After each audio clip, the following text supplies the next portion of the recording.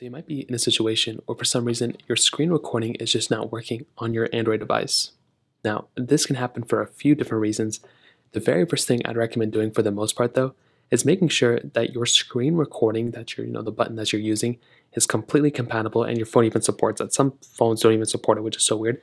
So the first thing you're going to want to do is swipe down from the top, status bar right like this, and you're going to swipe down one more time.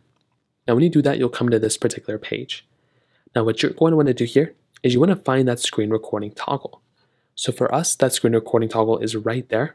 So all you're going to want to do is tap into the screen recording toggle and just make sure that these specific things that you want to go and enable and disable are available.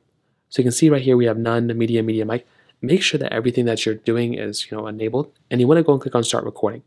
If for some reason this particular thing is not working, or if it's not working here, you want to make sure that you see the screen recording toggle even come up and you see something that indicates that it's screen recording. You can see for me it's screen recording right here and I can move it around. But if you don't see anything like that, that may mean that you didn't even click the screen recording button in the first place.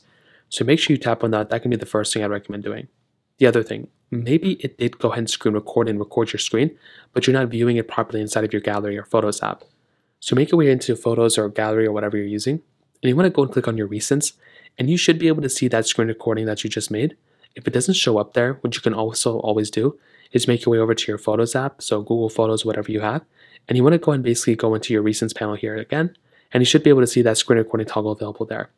If that's still not working, you may just want to go through and actually update your actual Android phone.